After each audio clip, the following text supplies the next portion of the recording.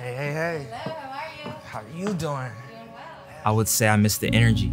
I miss walking down Cougar Walk and having 5 people, Cliff, man, what's up with you? How you doing? How's your day? Where you headed?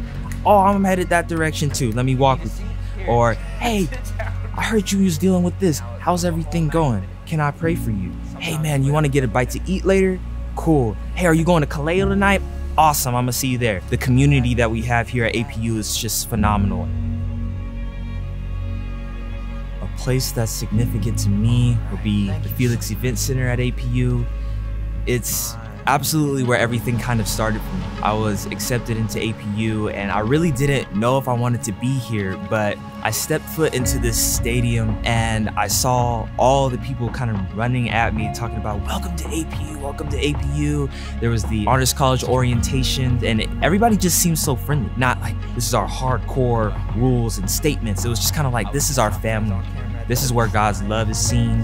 And when I walked into the stadium, I felt the energy. I knew that they threw down in basketball, and the chapel services, that first chapel service I went to was just, it was like a concert. Like the energy was so high. Everybody was jumping around, hands were moving up and down. I just felt like, oh, this reminds me of home. I would say to prospective students, to new students, just be ready for a lot of love when they come at you with the, oh my gosh, welcome to APU. Can I help you with anything? Can I carry your bags? Can I point you to any location that you might be looking for? Can I give you a free t-shirt? Just accept the love. Accept the love and show it back. God's love is just being reflected through these students. They care for you. They want you to see you do your best. They want to see you flourish. And that's exactly what you'll do here at this university.